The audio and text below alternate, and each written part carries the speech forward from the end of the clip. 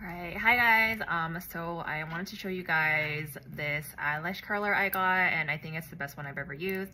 So I can't do falsies or do lash extensions because I'm always allergic to the glue, even though they use sensitive glue for some reason. So I just use mascara and then this lash curler. So I've been using this one from Shiseido for years, and I just thought it wasn't like working that well anymore. So I decided to try this one from this brand called Surrat.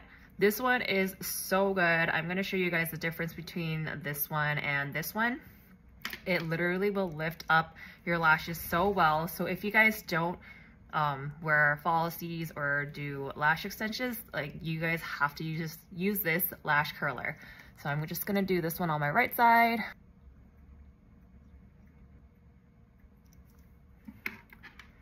And this one on my left side. So if you can see, my right side is definitely more curled and lifted, and this one, I would probably have to do it like a couple more times just to make sure it stays.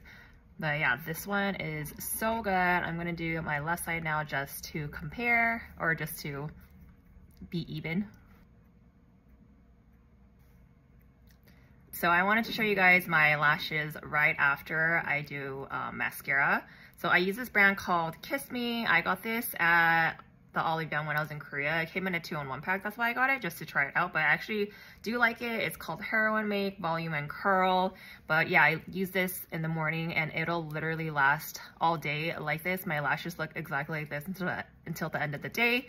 So yeah, if you guys are looking for a good lash curler and mascara combo, this is definitely a good one. But if you can't find this, because obviously sometimes the stuff in Olive Young online, you can't find it here.